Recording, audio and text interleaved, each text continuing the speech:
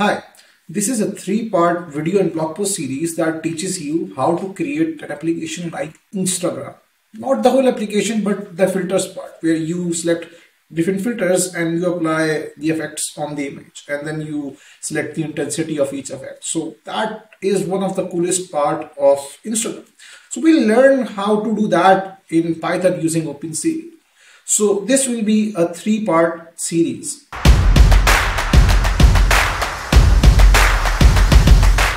Now this tutorial serves as the first part of the series. Here you will learn all about mouse and trackbar events. What types of different mouse events you can track in OpenCV. How to track the XY coordinates of the click and draw shapes there and resize them accordingly. How to create a mini paint application. And finally, how to use the trackbar to move around objects in the image frame. Now this tutorial will not only set you up for the upcoming tutorials, but it will give you a foundation of how to work with these type of external events inside OpenCV and do things with it. So this will be really cool and very useful for many other upcoming applications. So let's get started.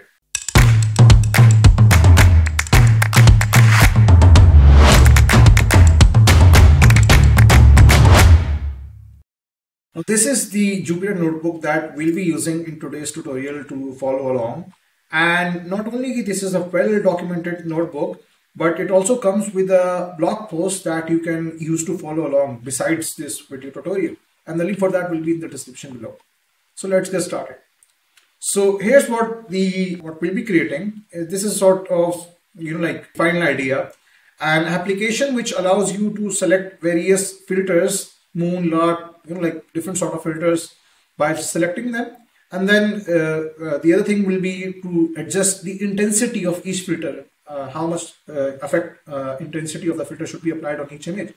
So two different things that you need to learn: how to select filters. Now, instead of obviously a touch interface, we'll be working with mouse. So we'll need to understand how to work with mouse clicks and grab the XY coordinates of the mouse from the mouse using OpenCV, and then how to work with this slider.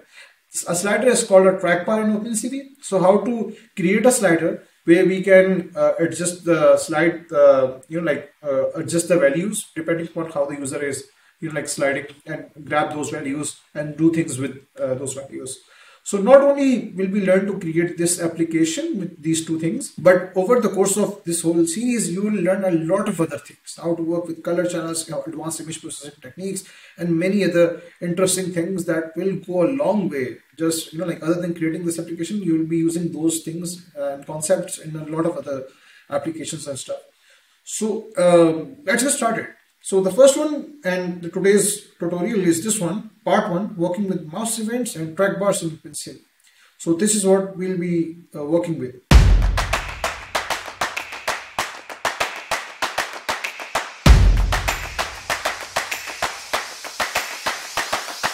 So the first thing that we need to do is to import the required libraries. We'll be working with OpenCV and NumPy. So I'm going to import them.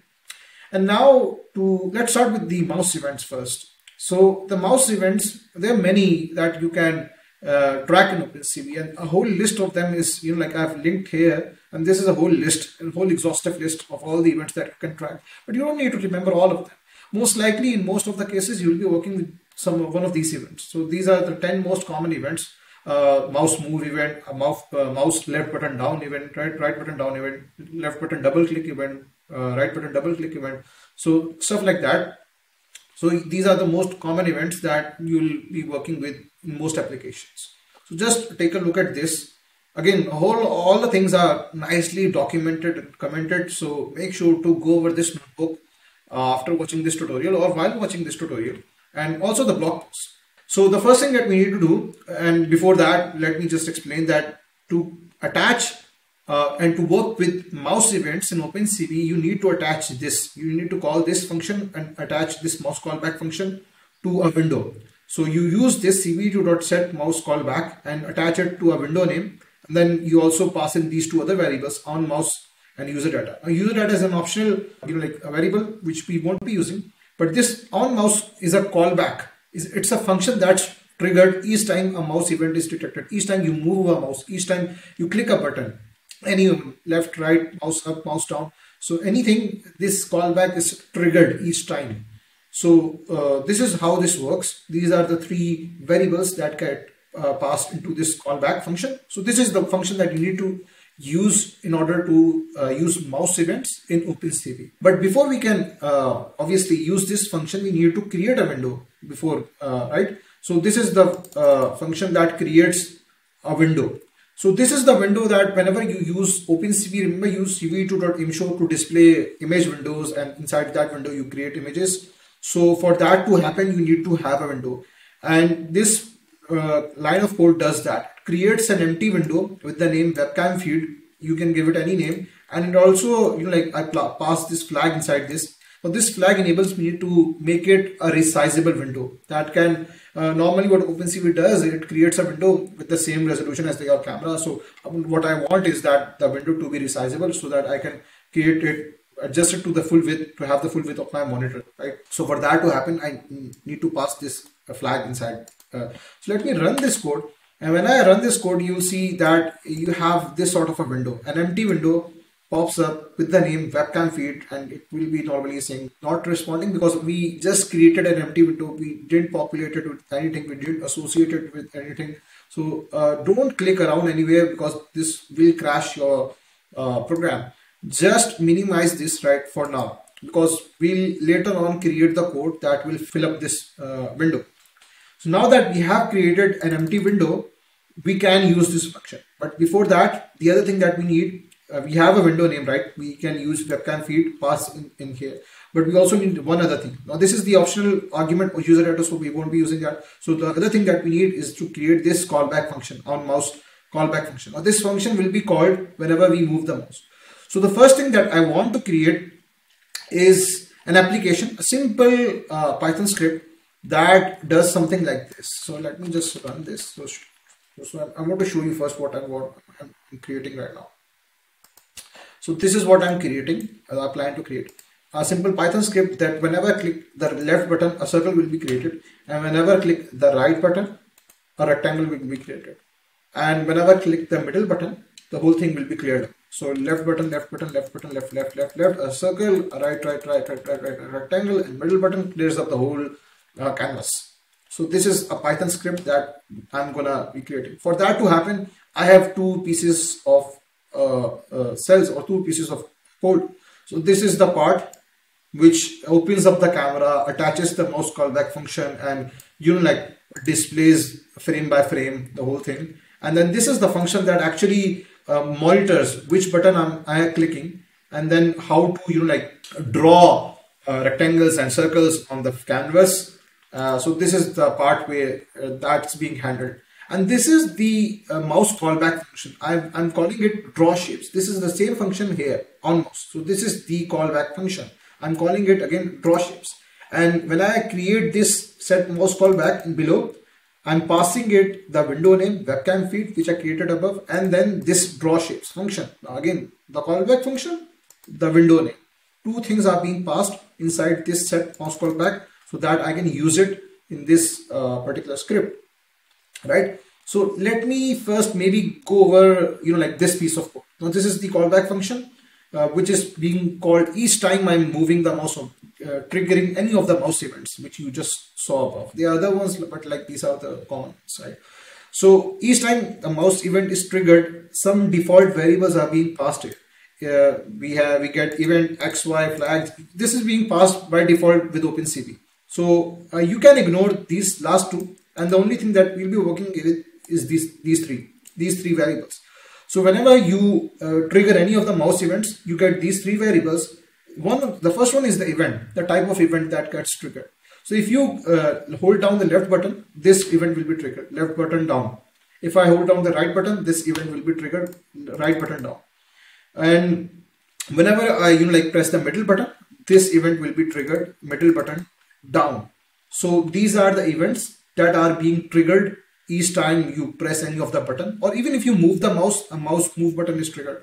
But this XY coordinate, the next one is the live location of the mouse. Any time you're moving the mouse, at any point these variables are being updated with the live coordinates of the mouse. So here's what I'm doing. I'm checking to make sure which sort of event is triggered. If the left button is down, I'm drawing a circle. If the right button is down, I'm drawing a rectangle. And the location of that circle and that rectangle is depends upon the XY coordinate of the mouse. So I'm passing the center of the circle as the XY location, current location of the mouse. And similarly for the rectangle, I'm doing some sort of similar thing where I'm drawing a rectangle at the place where the mouse was clicked, right? So I'm using the XY coordinates of the current mouse location.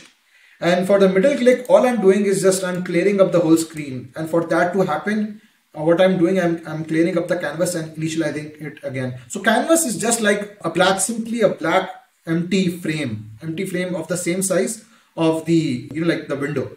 So np.0, so 0 is black, 255 is white whenever you're working with a single channel image, or even if you're working with a 3-channel image and you have 3 stacked matrices, you set them all to 0, you get a black image. So this is what's happening. When I draw a rectangle, I normally draw the rectangle on an empty canvas image, which I'm initializing here. So this is the whole script for initializing the camera, visualizing the camera feed. So here I'm initializing the camera. So you can use, if you have multiple cameras attached, you can increment this counter and you work with them. Optionally, I'm also using a specific resolution for my particular webcam. This is optional. And then I'm creating this empty canvas. So this is where I'll be drawing. So I can't just directly draw on each image frame. So here's what's happening here. Each time you see this sort of a frame, this is being updated multiple times in each second. So if this was a 30 FPS camera, 30 times you will see a new frame. So if I draw a circle on the previous frame, it will disappear on the next frame. And to make it stable, to make all these circles and rectangles appear on each new frame, the trick for that to happen is instead of drawing on this video frame, you draw it on a black and empty canvas.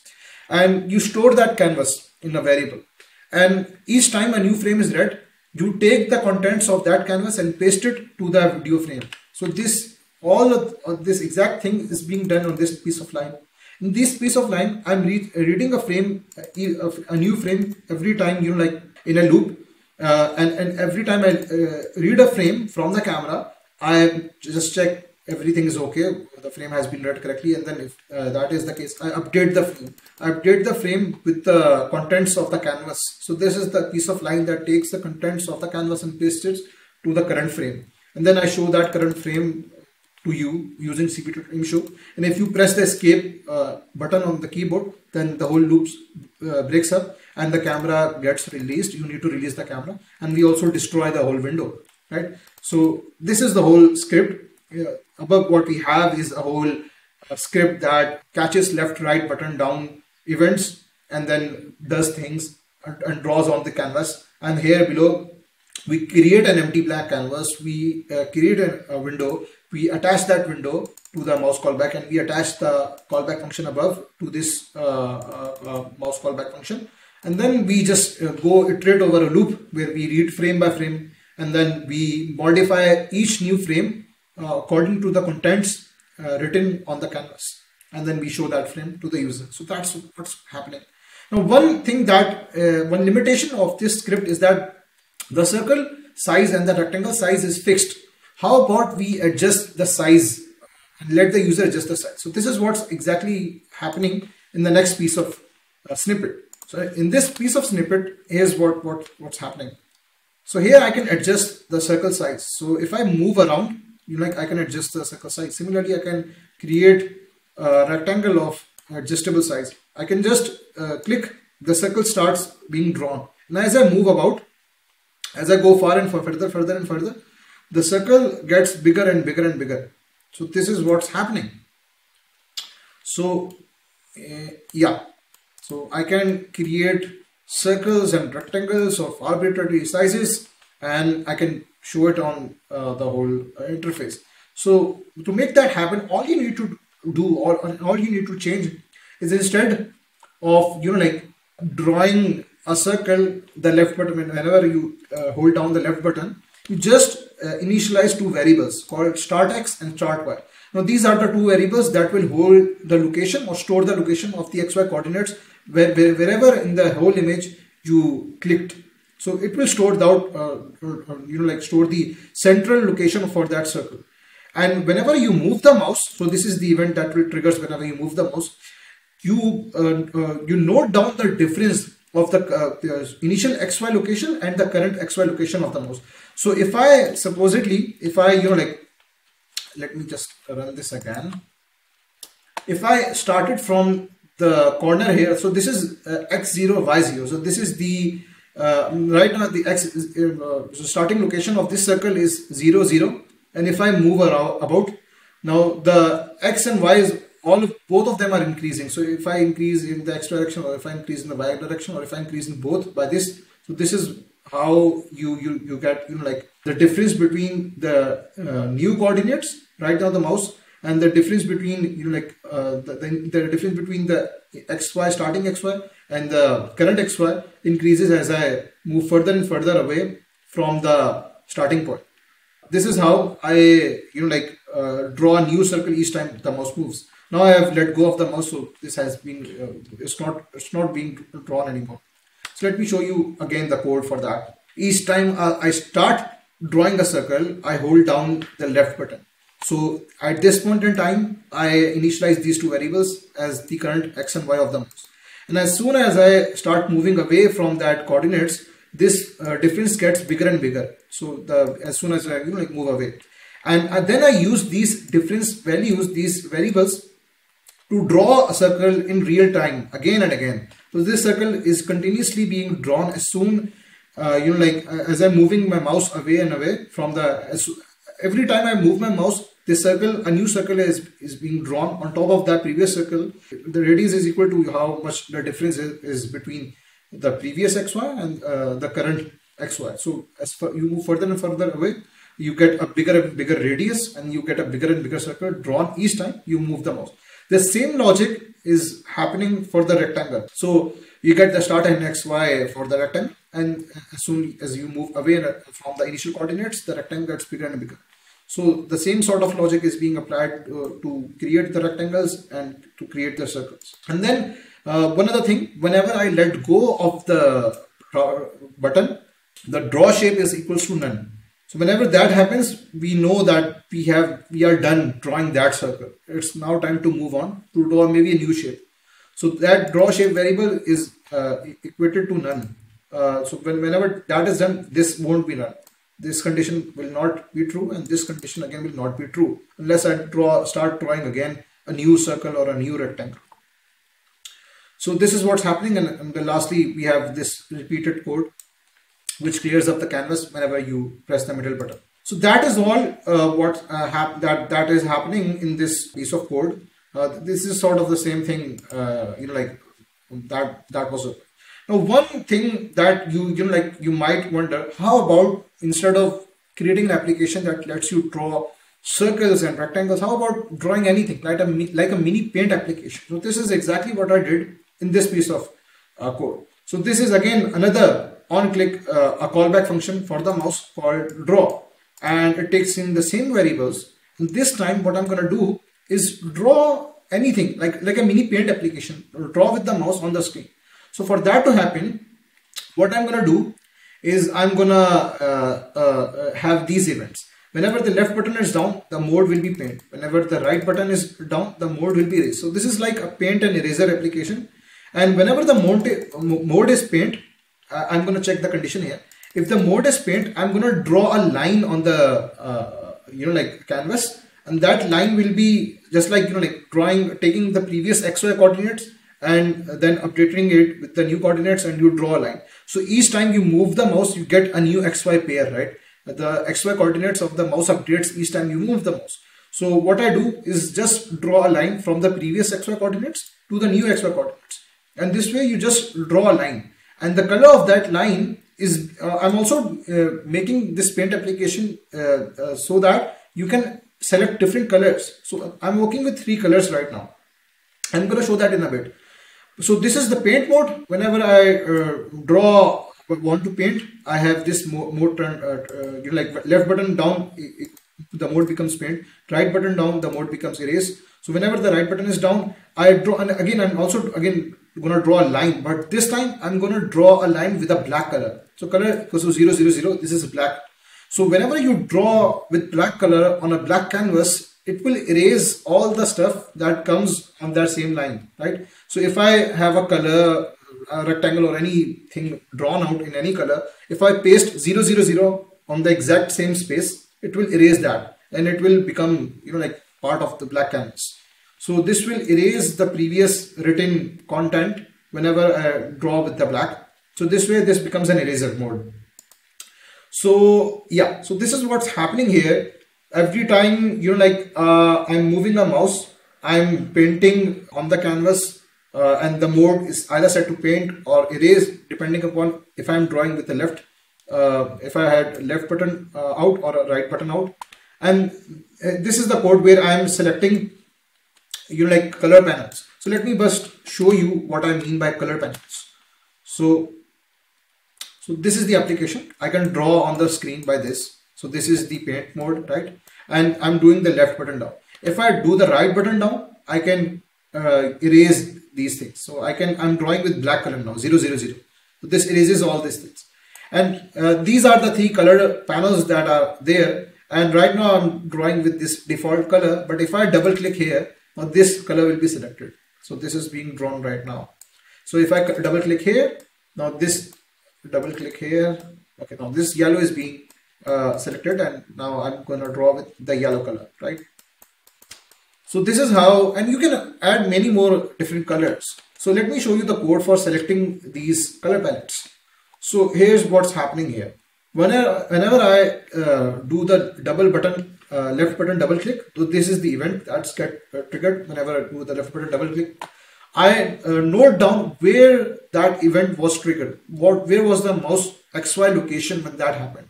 So I have three ROIs, so three locations in the image. So these are the three top locations. One is the middle top, one is the right top, and one is the left top. So you can select any sort of location, but I have gone ahead with these sort of locations. So whenever my mouse is present on this section of the screen, I'm going to set the color to orange. Whenever it's present on, I think this section of the screen, it's going to be set to pink. Whenever I'm, mouse is present in another section, it's going to be set to yellow. The color is going to be set to yellow. So again, you can go along with any different sections. You have to come up with them. So I've I've gone ahead with using the width instead of you can put constant values, but because I wanted this to work with across different screen sizes, across different camera feeds, and make it generalizable to everyone's own monitor and screen. So I used the width and the height of the the camera. So that and then I use some percentages of that and divided it with this number. So it sort of generalizes with different camera screens. Again, you can just put constant values. It would work fine for you. So this is the whole code for creating this paint application where you can select different colors from color palettes and then draw it out or erase it. So that's the whole callback function which allows you to create this mini paint application. And on the script side, it is pretty much the same code that we have previously gone over. You initialize the camera, you read frame by frame, you you replace the camera parts with the updated canvas. That's it.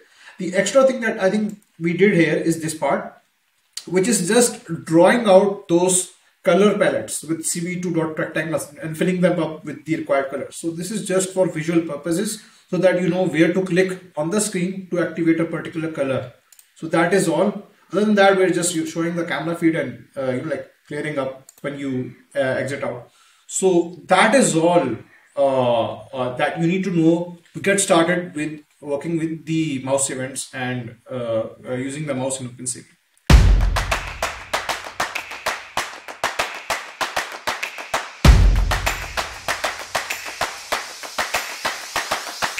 Now let's talk about how to get started with Trackbars in OpenCV. So if you're creating an app like Instagram and you need to adjust intensity, so you need a slider, and that slider is something like this, and it's called a trackbar in OpenCV. So to create something like this, you will use this function cv2.createTrackbar and you will pass the trackbar name. You will similar to the callback function of the mouse, you will pass in the window name, and then you will also pass in the callback function, which is called the onChange function. And then there are two other variables, which is the value and the count, and these are explained here. This is the starting value of the slider. So whenever you create a slider, you have the starting value when the program launches, where the pointer of the slider would be on the whole slider. It's not necessary to have this pointer at the end, at the start or at the end. You can have it anywhere in between. Now this will be the starting point. This is defined here, the value variable, and then this is the count, which is what the maximum value of the trackbar would be. So you can have anything from 0 to 100, 0 to 100, 0. The initial value will always be 0, but the end value is something that you can choose. You can set it to 100, you can set it to 200, or any other number. So that's how this works. And then whenever you change the position of the trackbar, this function will be triggered. This is a callback function that you will create on change, and this will be called. Now, when I'm going to be using trackbars, I'm not going to use this callback function. Instead, what I'm going to do is use this function, cv2.getTrackbarPosition.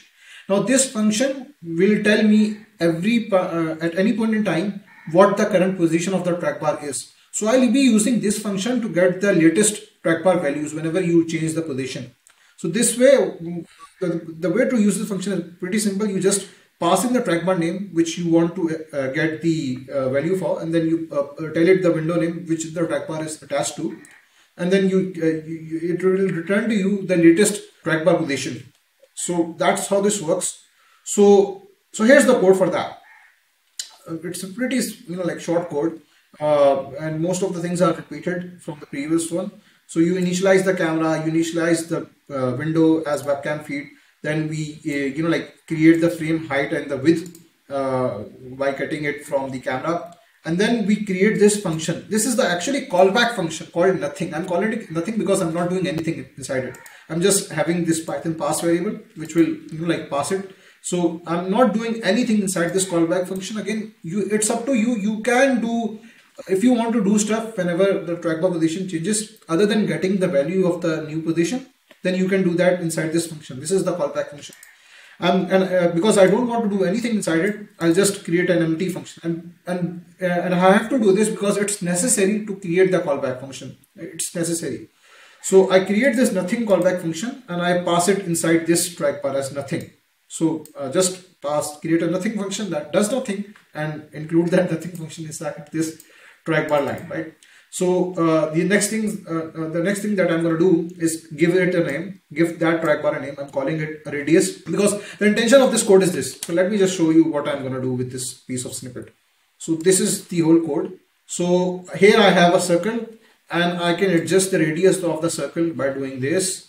So I can adjust the radius, and the radius goes all the way from 0 to 100. Again, you can increase this value if you want. And then we have this x value. I can adjust the x coordinate of the circle, and then I can adjust the y coordinate of the circle. Now this is just a very basic Python script, but it will demonstrate to you how you can use trackbars and get the updated coordinates and then use those coordinates to do stuff on the screen. So let's close this up, and instead let me not just close this up and show the exact things that I've created here. So this is the radius trackbar one. This is the x coordinate trackbar, and this is the y coordinate trackbar. As you see, whenever I launch the program, let me close this up and launch this again. The starting point is 50 for each of them as defined here.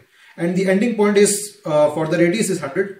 If I did 200, then whenever I reached to the end, this instead of being 100, it will be 200 or whatever the value I put here.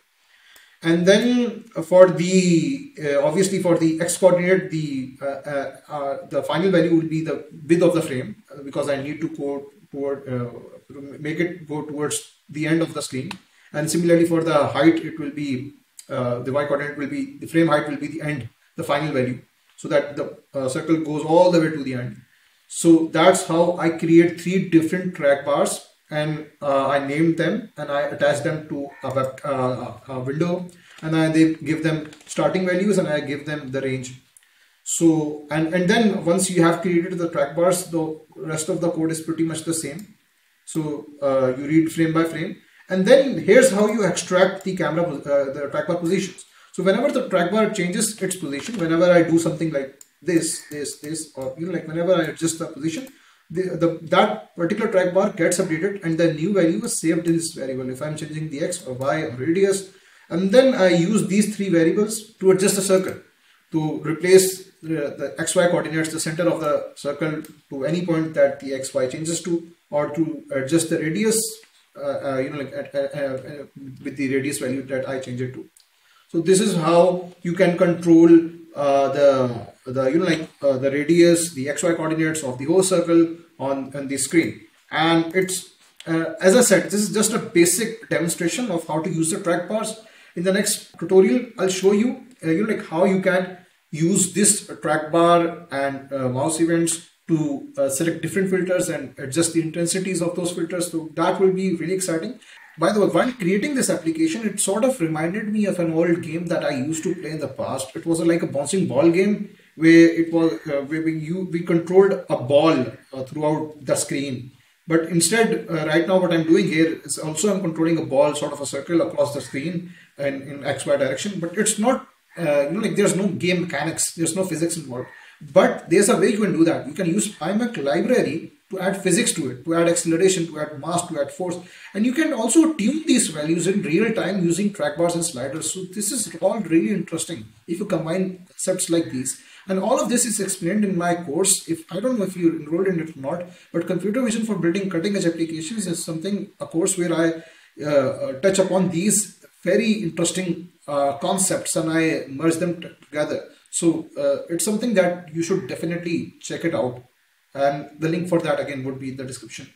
Finally, at the end, I have this optional assignment if you're interested in it. So here, I'm just giving you a sort of a challenge that create 3 trackbars that adjust the RGB color channels of your webcam feed in real time. So every time you change RGB, you create color effects. So this is something that we will do in the next tutorial, and we'll build on top of these concepts and create a very interesting application where you will be able to adjust different filters, apply the effects, adjust the intensity. It will be a lot of fun. So I'll see you in the next one. Bye.